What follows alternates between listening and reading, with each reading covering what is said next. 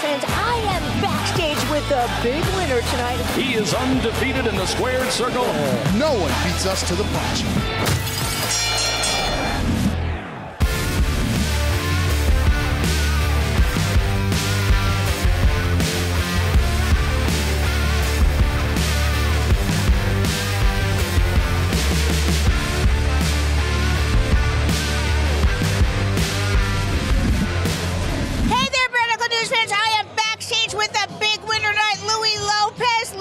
Spectacular fight, and it was over really quick.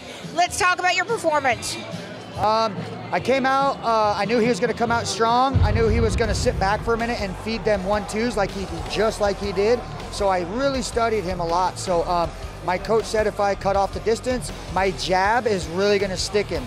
We're going to utilize my jab rather than my coming in, because the jab is long, my jab is hard, and I really step into it, and that's really what won me this fight, honestly. So you prepared a little bit differently for him than some of your other fighters. He's a tall and rangy fighter. How were you able to close the distance so well? You know, I just had to really capitalize and keep training on my distance. It's really something you have to train. What people don't understand is fighting is all timing and distance. That's all it is. Timing, distance, and accuracy. And if you can see my distance and my accuracy and my timing, all three of them are top-notch. What was it like for you to fight in your opponent's backyard, though? To be honest, I walked out and everybody was booing. He walked out, everybody was hooraying.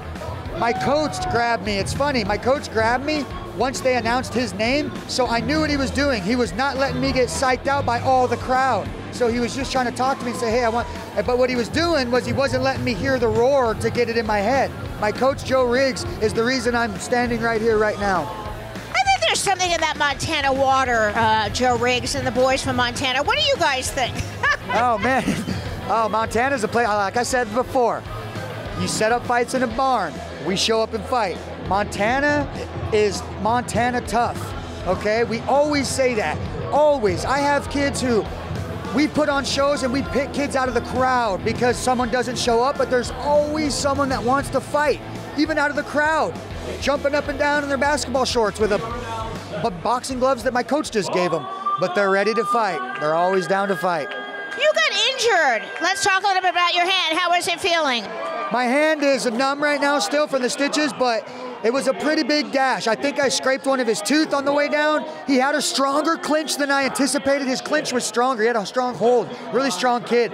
But I think I countered him and I hit down and it scraped the bottom of one of his, I don't know exactly what, but it hit something. Maybe it hit his bottom tooth, top tooth, I have no idea. What's your message to other fighters in your division? Should they be scared? Honestly, there's nobody else in my division that's gonna do that's gonna do more than what Howard did to me, okay? Howard hits harder than anybody I've fought. Howard has better confidence than anybody I fought. I fought him in his backyard, okay? If anybody in my division thinks that they have something more to give me than that, then bring it to the table. But honestly, I deserve a belt shot. I deserve a title shot after this. That title should be made for the 145-pound division. I'm 5-1 now, so. I agree. I think that would be a great fight, an 145 title fight. Who would you like to fight, though, at that weight? You know, I'm not really calling anybody out at the moment. I mean, we all know Kai Stewart's running away. We all know he don't want none because he'd have some. He would be standing, no, he'd be back there if it was him. But nobody, I don't want to fight anybody. I want to have the belt, and the belt comes with a name. So whoever name that is, I'm going to sign the contract. How important is having such a specific fighter IQ, such a great fighter IQ that you have to the performance you put on tonight? Because you're a very smart fighter. Thank you. I really give it all to my coach. Joe Diesel Riggs he believes in me more than I believe in myself, okay? Listen, I didn't go out there and just fight a fight. I didn't go out there and just fight. I went out there and followed the rules. I went out there and followed the game plan from my coach who has studied the fighter I went out and fought. That's his job, is to study the fighter and to make me like a robot out there. That's all I should be. I should be like a robot. Him just telling me what to do. That's all I was doing. I was just listening to him. Well, we sure hope to see you back in the squared circle next year. Before we go tonight, are there any friends, family, these punches you'd like to give a shout out to, sir? I just want to thank, I just want to say, Ashley, I love you more than anything ever. I just want to say my dad for supporting me, all my friends, all my family, everyone who doesn't support me.